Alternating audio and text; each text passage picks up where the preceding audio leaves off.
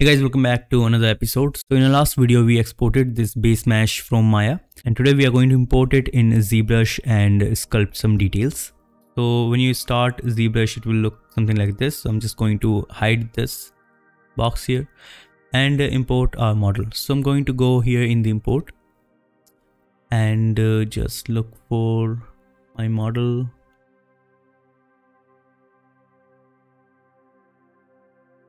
Select this obj file and import. Now draw your model here in the viewport and enable the edit mode. You can press T also. So go to your subtools and now we need to split this handle from this hammerhead so that we can have better access to all the cavities and other stuff. So I'm going to go in this split and click here, split two parts. It's going to show you this warning and click OK. Now we have two subtools in our subtool section. We have this head and this handle. So I'm just going to select this head and hide this handle. Change your view to perspective.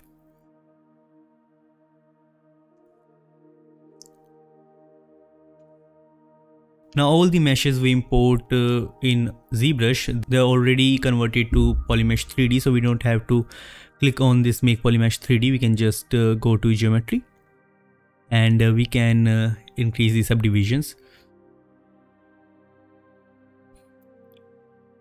So I'm just going to go in the Dynamesh and increase the resolution to something like this, 320, and then Dynamesh to evenly distribute the mesh flow, something like this, and turn it off. Now let's subdivide it. You can also go to geometry and click here divide, or you can press Ctrl D. So I'm just going to make it 1.2 million points. Should be enough.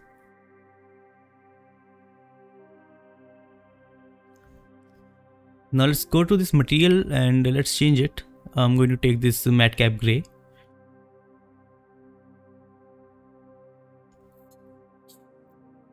And first we are going to add some damage to these corners, and for that I'm going to take this brush here, trim dynamic, increase the brush size just a little, and let's add some details like this.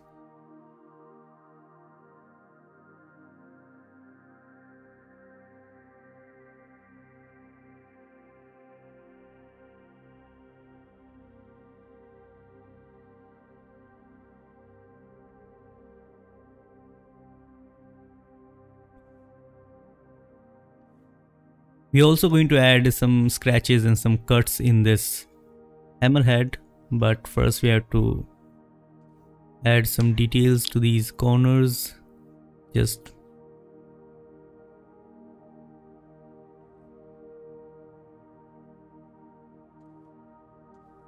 you can also take help from the real life references of hammers. You can download images from Google, or you can also watch videos of blacksmith hammers, so it will give you a good idea how to add these damages. I'm just going to use my trim dynamic and just get rid of these hard edges like this.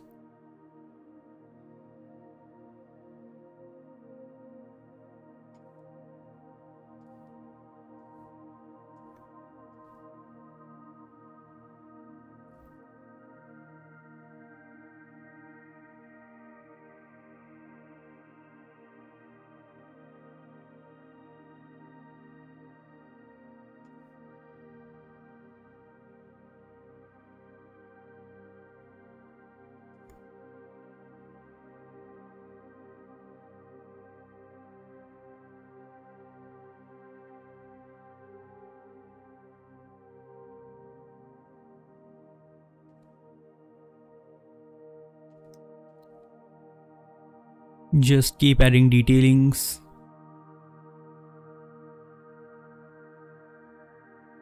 I think this much should be enough. And now I'm going to just zoom in and add some dent here. Just decrease the draw size of your brush and add some damage like this.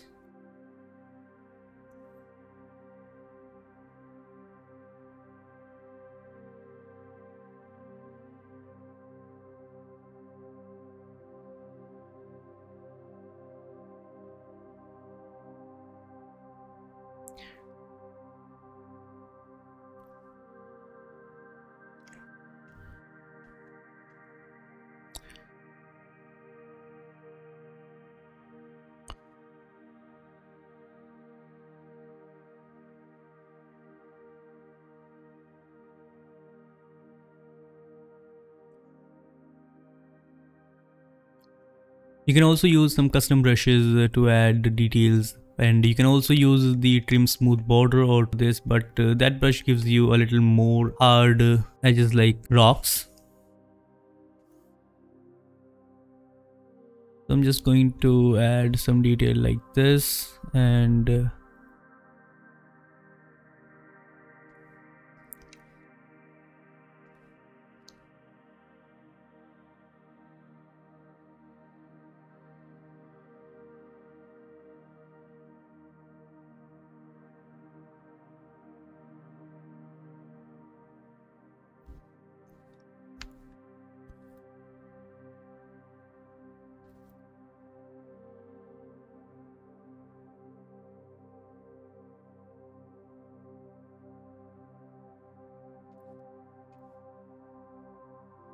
now the oval corners of our hammer is done.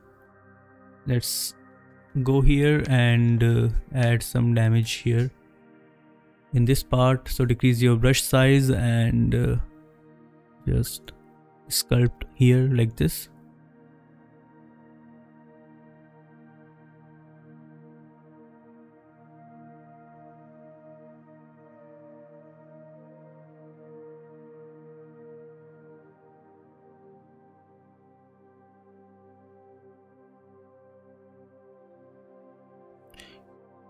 Now what you can do is you can go to your brushes and let's select this clay buildup and increase the brush size and intensity. And to add some more damage, what you can do is you can just paint like this and then in the negative and just smooth it out by pressing shift and like this. So again, add some clay buildup like this, then press Alt and in the negative just add some dents and then smooth it out. Press shift and smooth it like this.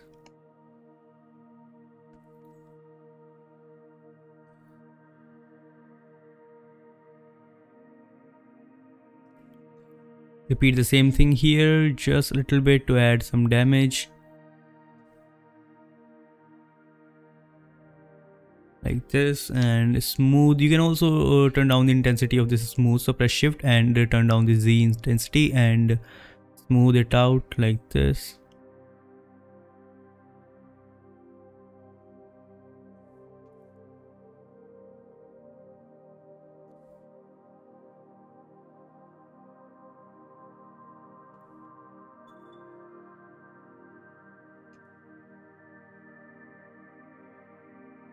Now what you can do is you can scroll down and here in the surface, let's add some noise on the surface of this hammer head. So go to noise and let's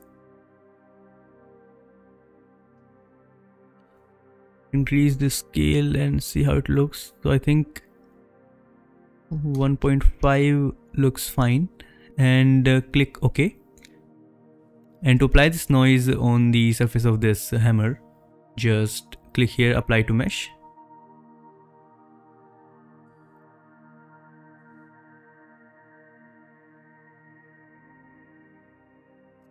So our hammer is almost done. Let's add some scratches and cuts. So for that I'm going to use a brush pack. It's called Orb Brushes. So this is a free brush pack and you can download these brushes from the link in the description. So I'll provide all the necessary links in the description, so go check them out.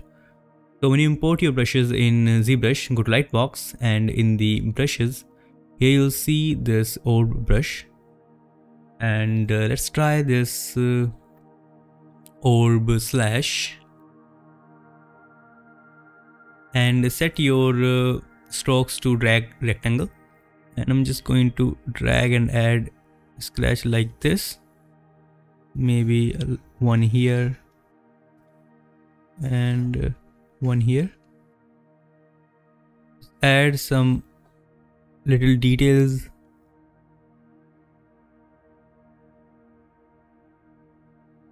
like this.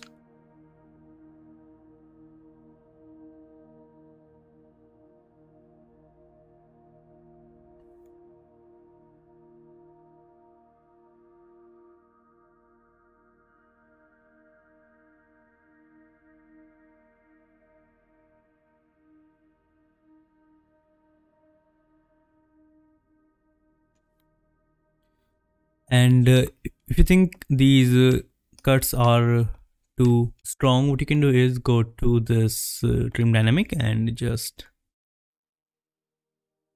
smooth them out just a little bit like this.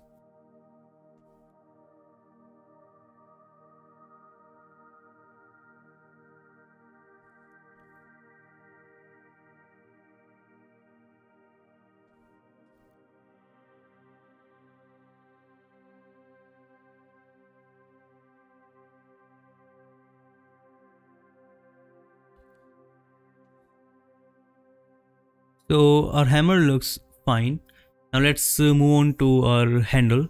So what I'm going to do is go to my subtools and select this handle, and I'm going to hide this hammer head for now. So go to the geometry for this, and on our handle we are using just 480 points, so I'm going to go in Dynamesh and subdivide it. So increase the resolution, click on Dynamesh, and then turn it off. Now we are still on 40,000 points, so I'm going to divide it. Press Ctrl D, or in the geometry you can select this divide, and let's go to 2.5. I think this should be more than enough. So I'm going to turn this polyframe off, and let's start sculpting. So we have some hard edges here. So what we can do is increase the brush size and select your trim dynamic and just sculpt it like this. Add some dent here.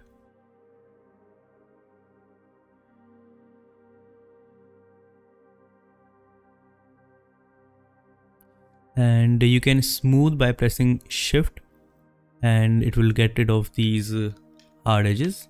But we'll do that in a minute. So go here, and if the intensity is too much, you can turn it down here, and just like this.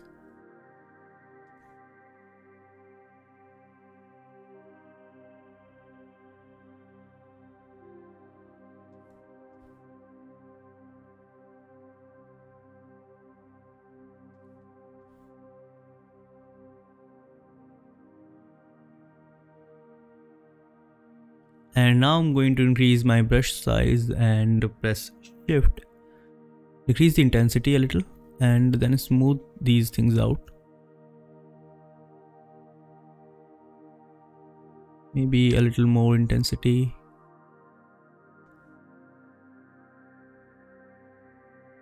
And smooth these hard edges.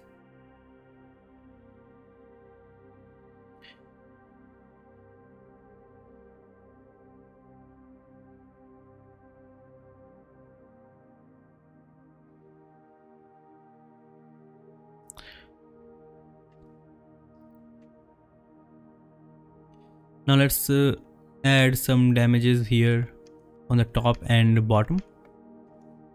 Go here, decrease your draw size, and just trimming these corners like this.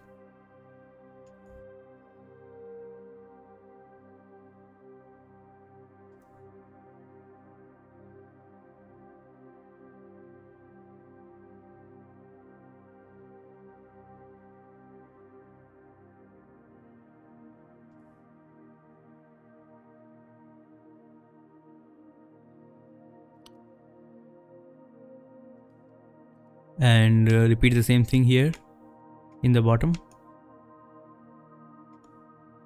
Increase the brush size and just add some damage like this.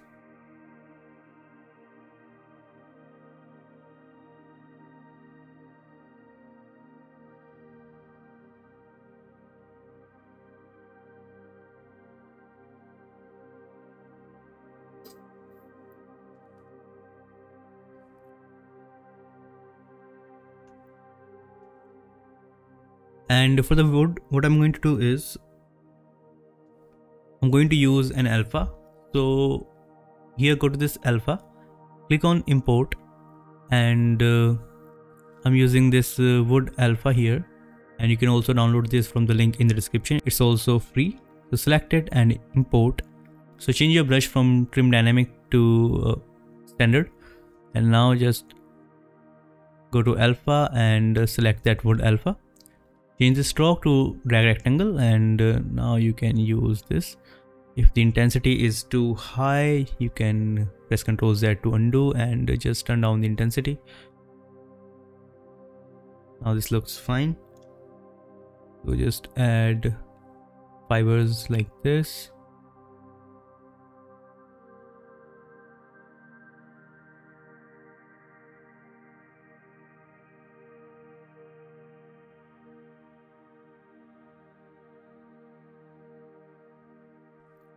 On the top, just a little fiber and something like this.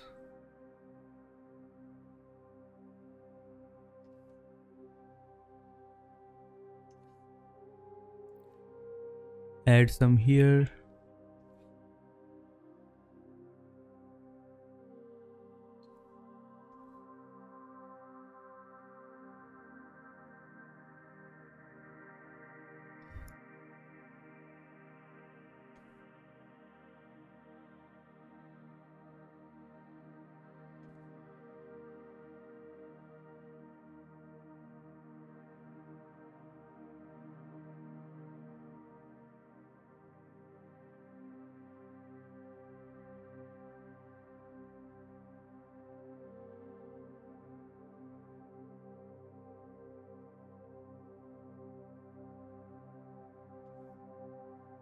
So our wood is done, and if the fibers are too strong, what you can do is you can go to the brush and here in the polish, just increase the brush size and you can polish here like this.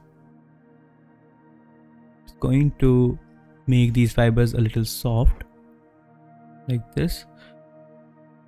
And if it is deforming your mesh, you can decrease the brush size and the intensity. Let's make it something like this, and then just polish.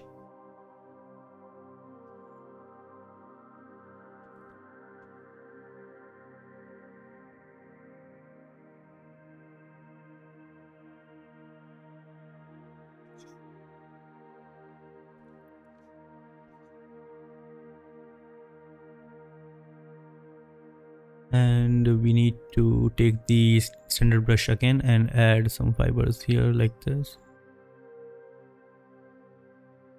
Now take the polish brush again and just make them a little soft.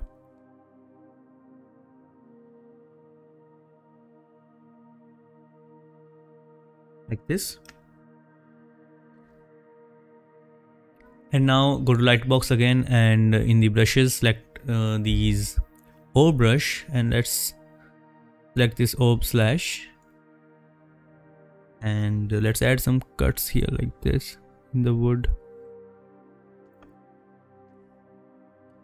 We can add something like this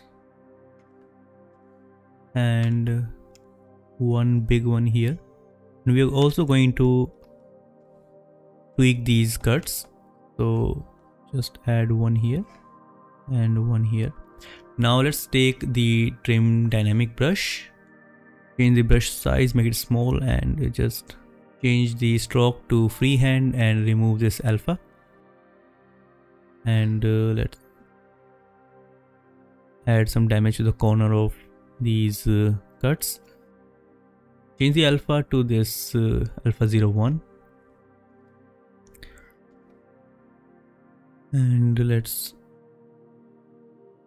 remove these hard edge like this.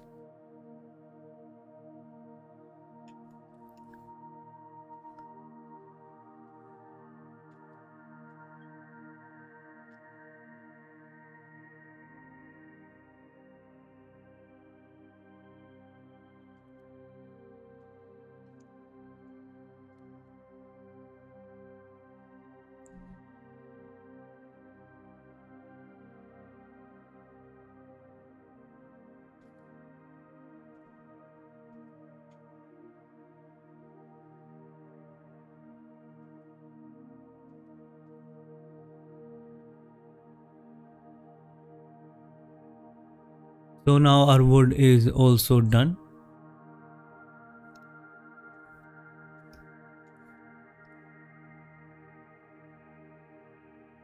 So if you see something like this, what you can do is go to clay buildup and let's add some clay here like this, and press Alt and then sculpt it in the negative, and then smooth it out just a little bit like this. Our hammer is done. So let's go to subtools and unhide this.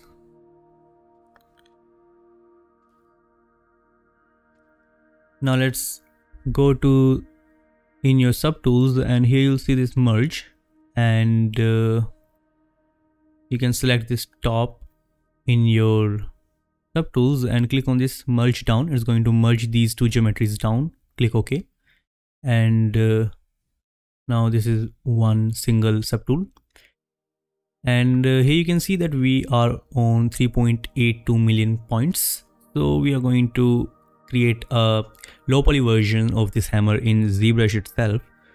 So I'm going to finish this video here, and in the next part we are going to export this high poly model and a low poly version of this mesh from Zbrush to Maya to clean it up and unwrap, and then we will move on to texturing. So I hope you enjoyed this video, and if you did, then thanks for watching and thanks for taking the membership, and I'll see you in the next one.